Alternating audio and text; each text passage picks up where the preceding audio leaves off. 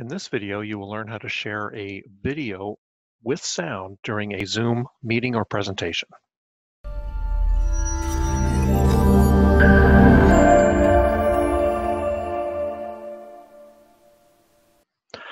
Welcome to this video on how to share video with sound during a Zoom presentation. My name is Jeff Spencer, Director of Operations for the Home Furnishings Association, and while this video was developed for internal company training, you may find it useful in your business as well. So let's jump right in. If you're familiar with Zoom, by now you've done quite a few screen shares, like I'm going to do right now. So now you can see my screen, but often you may want to show a video clip to whoever's on the other end of your meeting to say, hey, take a look at this, this TV spot, tell me what you think. But you find that you play it and the person on the other end is not getting sound. This is the share screen that you typically see that comes up. So you'll click share, you'll pick the screen, and then you'll hit share, and then you have, they're seeing your screen.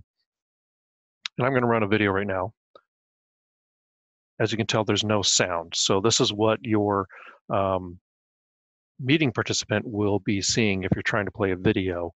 They're not getting the sound, they're just getting the video. So if you want to play a video and have your meeting participants actually hear the audio that's going along with it, go ahead and stop sharing your screen and then reshare it like I'm going to do just now, but there's a checkbox that you want to pay attention to, and I'll show you where that's at. Okay, so this is going to be your sharing screen video going forward.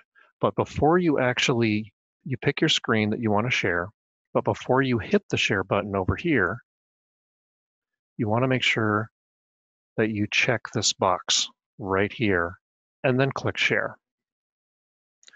And then at this point, if you go ahead and you play your video. I feel good. Oops. You know that I wrong video. Sorry, guys. All right, how do I stop this?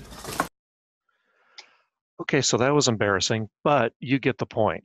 When you share your screen, if you want to include video, just check that little box down in the corner before you actually share your screen, and your participants will see the video and hear the sound that goes along with it.